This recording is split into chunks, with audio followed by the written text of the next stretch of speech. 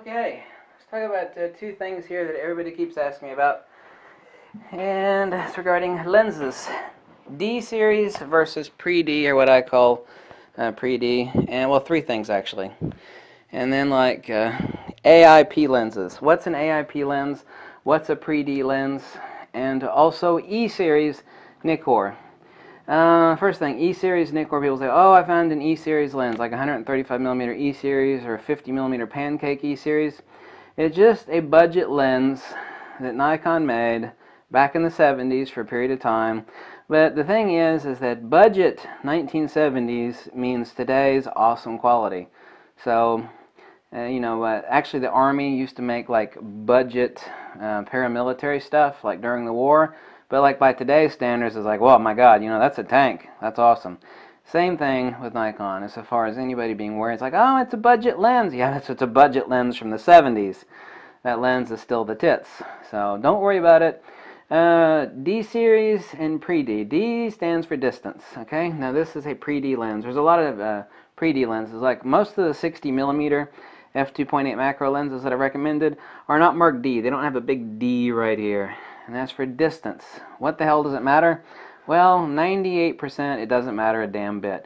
It is a distance calculation wherein the lens communicates to the camera, if you're using flash photography, the distance to the subject. And that helps in calculating more accurate flash output.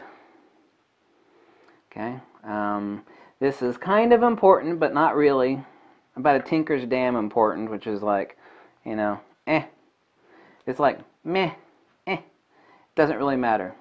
Distance calculation fed to the camera to tell the flash, if you're using a flash, it's like, hey, the focus distance this lens says is X distance away, therefore I want you to adjust the flash output.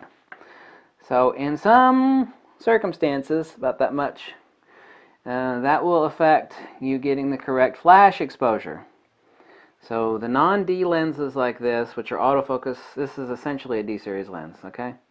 Like the 60mm non-D, it doesn't feed distance calculations to the camera to tell the flash what the hell to do as far as output.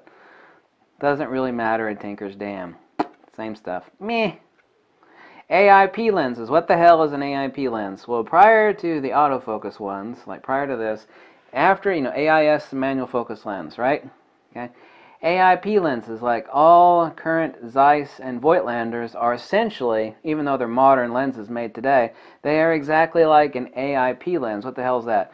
It means it has CPU contacts to tell the camera what the hell is on the front of it, right here, because there's a CPU chip in there to tell the camera's like, okay, there's 105mm sitting on the front of my ass, and it tells the camera what's on there. But it is an autofocus. So it's a manual focus lens, it's a transitional lens. However, those lenses are still made by Zeiss, and they're still made by Voigtlander, and a couple still by Nikon. AIP lenses, CPU lens that is still manual focus. So you got E-series lenses, which are budget lenses, but it doesn't make a damn bit of difference, because 1970s budget is still awesome quality. And pre-D lenses doesn't feed communication data to the camera to tell the flash what the hell the distance is for flash output calculation. And that's still, doesn't matter. And AIP is just a manual focus lens that has CPU contacts that tells the camera what the hell is on the front of it. So you don't actually have to on the back of the camera. It's like, this focal length lens is on the front of you. The camera goes, okay. It already knows that because there's a chip and a CPU contact back there, even though it is a manual focus lens. So that clears up what E-series is, pre-D lenses like this, and budget, E-series, and AIP. Okay? So I hope that clarifies things.